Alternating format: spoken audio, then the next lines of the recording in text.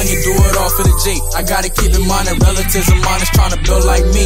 Sit down with Gconnet, gotta think. Every moment got you tapping the mental and looking out for the key. As a young and do it all for the G. I gotta keep in mind that relatives of mine is trying to build like me. Sit down with Gconnet, gotta think. Every moment got you tapping the mental and looking out for the key. What's good, y'all? This is kingtechtv, hanging with Gconnet, where different generations have real conversations. Make sure you tap in. One love. Yo, it's your boy Stefan, aka Roach Killer, tapping in with Gconnet.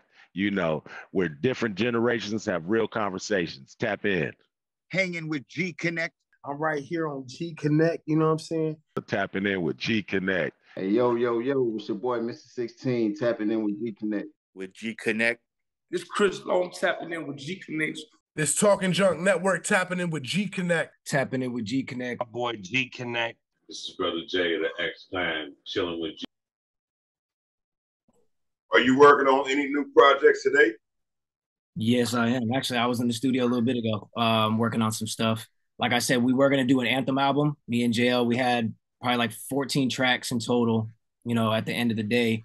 And they were all going to be anthem bangers, but instead I'm divvying it up and I'm going to drop it just each month. I'm going to drop 2 each month until the New Year's. And then when New Year's starts, and that's when the album will hit, 2023. You already have a title for the album? Not this one. No, not this album yet. I've been thinking about it. It's possibly going to be called Reversatility, just to show different segments because each track is going to be something different. You know, I try to elevate each time I sit in the studio. I try to do something different where it catches them off guard. And they're like, okay, you know, they're expecting this from Fitt3d. But what I'm going to give them is the unexpected on every track. Is I'm going to give them something different, whether it be a certain type of a bridge or the way my schematics are, how my flows, you know, I'm popping in and out the pockets. I may slow it up. I may speed it up because, I mean, I could do multiple different ways. And that's just because I challenge myself every time, no matter what. So you've been doing it, you said, since 2007? Yeah, 2007. I did it for a while, and then I stopped for a couple years, and my wife ended up finding one of my mixtapes that I had, a little CD mixtape I made, and she was like, "Who's this?" You know, and the car came home, and I was like, "That's me." She was like, "Nah, that's not you. That's some black guy." And I was like, "Nah, that's me." So I had to go in the stew, you know, go pull up the files and show her the stem files, show her everything, you know, from the jump.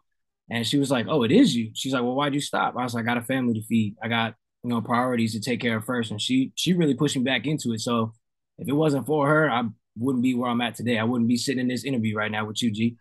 Like, that's just 100. Shout out to the lady.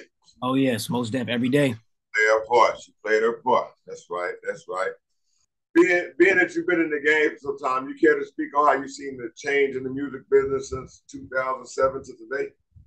Yeah, it almost reminds me of a roller coaster because, I mean, obviously the early 2000s, there was a lot of hits, a lot of radio hits that were playing, a lot of features that were just nice. And then slowly just, you know, deterred and started, you know, a lot of people just started doing mumble but hard beats. And everybody wanted to be a trapper when half of them ain't even been to a trap house. You know what I'm saying? They're making up all these stories and stuff. And it's like, I know damn well 90% of y'all that I've seen rapping that I know have never been to a trap house, you know? So it's just like seeing them try to like paint a picture, a falsification picture. To me, I'm a realist when it comes to this, to life, period. You know what I'm saying? I'm going to give it to you 100 because that's all I know. That's how I was raised. You know what I'm saying? So I'm the one that gives you the truth that hurts, but it's the honesty is what you need to hear. And I just feel like it fell into a mumble and there really was, the art was gone. There was no true passion behind it. It was just screaming a bunch of things, making up a bunch of, you know, like I said, it was just a bunch of false. It wasn't anything. There was no real truth behind it. There was a few, you know what I'm saying? And then you got the underground artists that were really pushing. And that's when the underground, to me, I seem like they really stepped their game up and they elevated. Now a lot of artists are coming out of that people think are brand new, but they don't understand as artists how many years it really takes for us to progress to get to where we need to be. On average, it's 10 years, you know? So when people start to see and they're like, okay, now, oh, this guy's new. Like when J. Cole came out, everybody thought J. Cole was the hottest shit, you know? But I'm like, yo, if you listen to his mixtapes, I was like, they shit on just as few songs that he dropped. And he dropped them 3-4 years ago. And people had no clue. But I'm like, people don't just show up to the doorstep and be like, all right, I'm here. I'm famous. I'm ready to rock, you know? So to me, it's just that hunger wasn't there. I didn't feel it. I didn't feel that energy in my songs that I would listen to. So I honestly would listen to a lot of older stuff, like the early 90s rap, the 2000s rap, the 80s stuff, because it just had that feel, that genuine feel of hip hop. Knowing what you know about the business, what advice would you give to the youth trying to get into it today? Never stop learning. Never stop learning. Never stop testing your limits. You know what I'm saying? You gotta risk it for the biscuit. And I say that all the time because it's true. In order for it to rise, it's gotta cook. You gotta take your time. You ain't gonna make it to the top of the ladder. You can't jump to the top of a ladder. You gotta take it one step at a time and build a foundation. Make sure you got a discography. You know what I'm saying? Because hey, one of your songs may pop and it may be out of nowhere, and then you ain't got nothing else to fall back on when they're trying to look, yeah, hey, what else you got? And you got nothing else to show for. You're gonna be a one-hit wonder, or they're just gonna look right past you.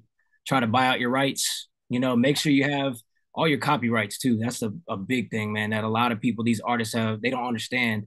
Get you a BMI, get you an ASCAP, make sure all your lyrics, your music, your instrumentals, everything is properly paid for, and you have the rights to everything, because if you don't have the rights, boy, it's over, game over for you, especially if it pops off. True that. Yeah. Jewel, that was a jewel right there. How do you feel about the violence that's plaguing this generation? Out of hand. It's out of hand. It's out of pocket. I got a 15-year-old myself and a 10-year-old, so I know, how to speak to them and how to raise them, which a lot of them don't have that structure. I coach basketball as well, so I coach my boys just like I coach my son. I tell them, I was like, it's always going to be life first. I'm going to teach you life before I even teach you the sport, because it's all about the respect. And I feel like this generation has lost respect, especially with technology nowadays. Everybody just sits like this with, they got their phone in their hand, they got ear pods in their ears, they don't hear nothing, and that's just, I really feel like that's the biggest thing. Honestly, the respect factor's been, depleted in these kids nowadays, and they just don't really care, and there's no true structure, because like I said, they got these phones and they're constantly, I'm gonna screen record you, or I'm gonna do this, I'm gonna do that. Like, they didn't get their ass whooped now, like we did back in the day. Like, anything my mama could get a hold of, she's hit me with, whatever she could get, she's like, oh, I can reach this, I'm gonna hit you with that. But she had 3 boys and she raised us right. You know what I'm saying? We turned out all right. We still pushing. So I think that's what it is, man, that loss of respect. That's great. What's Fitt3d Santana's favorite album of all times, and why? Favorite album of all time? It's probably gonna be Jay-Z's The Black Album. I just, from top to bottom, through and through. I don't know, because I don't know. That's a tough question, because now you got me thinking, because even his Hard Knocks Volume 2 was actually one of my first CDs that I purchased with my own money. And I still listen to that CD. I still have that same exact CD from when I was a youngster. Like, I still got that CD. It still plays. There may be 3 or 4 songs that don't play no more because it got scratched. But of course, I'm thinking you know what? I'm thinking it's actually gonna have to be, Volume 2, Hard Knocks, Jay-Z's album. Just through and through, hard. I mean, the storylines, everything was there from top to bottom. And I just felt a different energy, and it just made me write a lot. Like, that's when I really started getting into poetry too, just listening to what he was saying. And I was like, okay, just picking up little things here and there, taking it, running it back. And I'm writing down lyrics, writing his lyrics down just so I can know it word for word, like old school when they would have it inside the CD. Open up the CD case, you got the fold that folds out 9 times. You got credits, you got the lyrics, but they don't do that no more. Right. That's true. That's true. They don't even make CDs no more. Wow.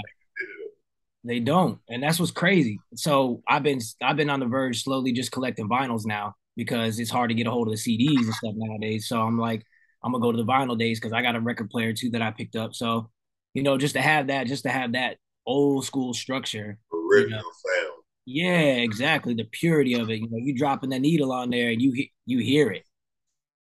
And then it plays. Yeah. Yes, sir. What's your favorite movie of all time, and why? My favorite movie of all time is probably Cool Runnings. Cool Runnings is my jam. Cool Runnings and probably that was probably it. Cool Runnings, yeah. Cool Runnings and Hardball, probably my top two that I pretty much watched probably about 100,000 times as a little jit, growing up.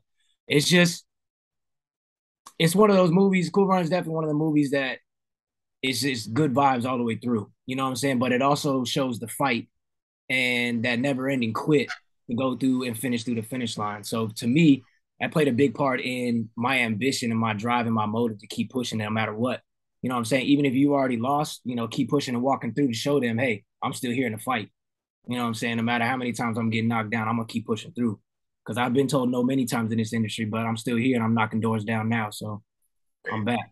Don't let them stop, bro. No. Okay. What it do, folks? It's your boy, G2Bs. I'd like to thank you for watching. And continue to watch. And be like Alpha Beta. Tell a friend. Because this is real conversations. Different generations having real conversations, man. Pass the word on. Thank you for watching. Continue to watch. With D and G2Bs.